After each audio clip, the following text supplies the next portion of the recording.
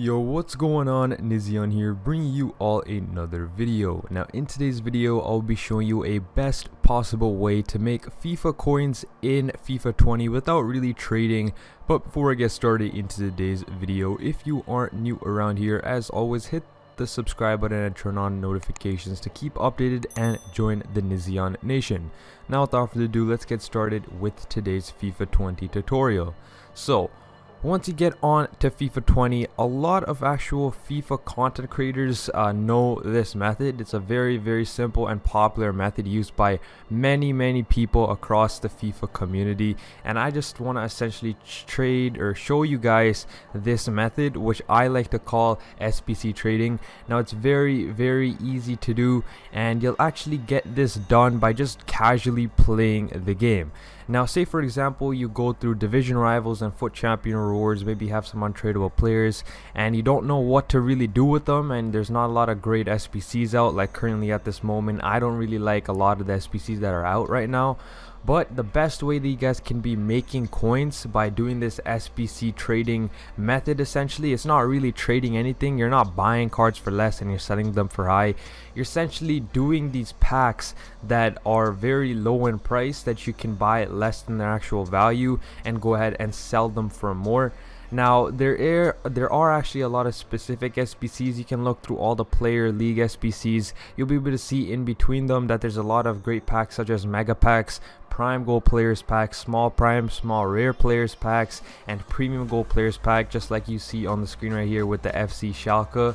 And it's very simple to do. Essentially, I'll leave a link down below in the description to footbin.com where you'll be able to see the cheapest solutions for these SBCs. I recommend to choosing like one SBC, maybe not from the top. Whenever you're searching up an SBC, try looking at like a not so recent SBC solution so they're not very inflated in price. And essentially what you do is you buy the players for the SBC, you get them into the squad, and then you just go ahead and submit the packs. Now I recommend to always just doing them on the good packs. My favorite packs from these SBCs are definitely going to be prime gold players packs, premium gold players packs, as well as small rare players packs. And sometimes you do get some lucky packs, maybe in like prime Electrum players pack or something like that, but that obviously comes down to your luck. And I do recommend getting like packs like these. For example, right here I spent like 7,000 to 8,000 coins and I got myself an 85 Varane. Now obviously this is my luck and is just random. Essentially, you don't know, some days you'll get some really good players and some days you'll get some really bad players, but at the end of the day, even through those packs, you can go ahead and recycle those players back into those specific player SBCs. Now that's what I'm just waiting for with EA to release all of the leagues in the player league SBC, so we can all be able to actually complete these SBCs very cheaply by getting these players. Even all these pack pulled players right here that you get in the pack, you can go ahead and recycle them like I've said before, but it all comes down to your luck as well as like how good or how much money you actually put into the SBC. I recommend just using players in your club first and then working upwards, because usually some people that are trying to do this method don't have as much coins, because if you have a larger variety of coins, then I probably recommend going into like icon trading or investing with some players instead of doing this method, because that'd be more foolproof in the future as a trading method in general.